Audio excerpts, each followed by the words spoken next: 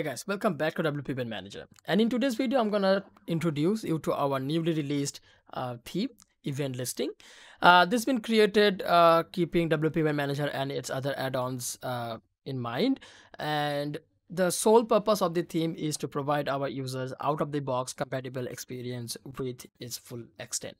Okay, to get started with the theme, will be a link in the description where you can visit to download the theme itself, or you can always use the WordPress theme repository on your WordPress website in the theme section to download and install the event listing theme.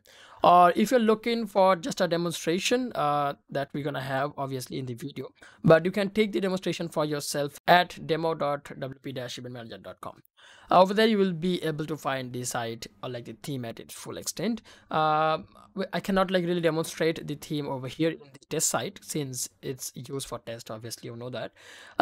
So yeah, do come visit the event listing themes page or storefront.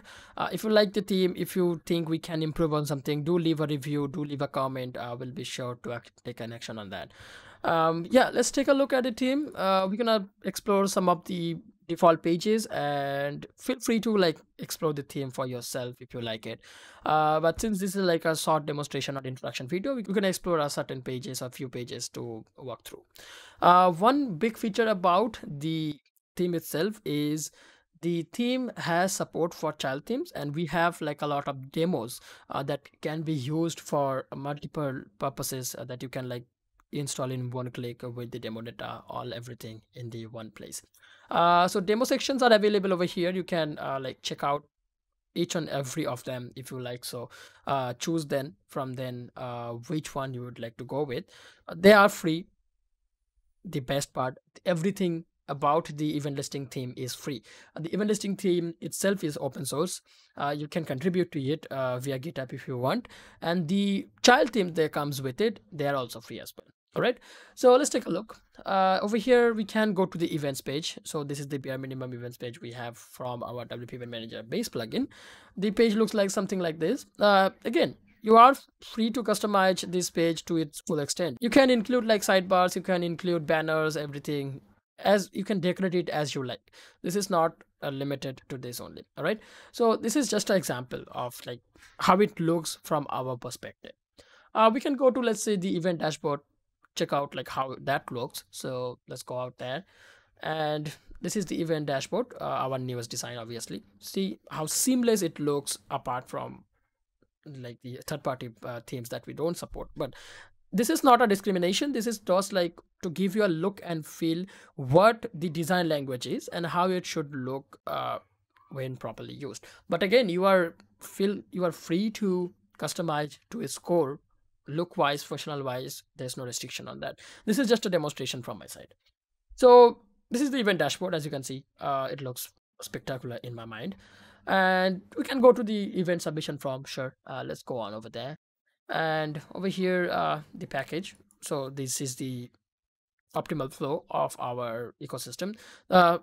Depending on what plugins, if you have like WooCommerce paid listing installed or not, that step won't be visible. But this is the event listing form over here. As you can see, bare minimum event listing form, but again, customizable to its full extent. You can go to my account.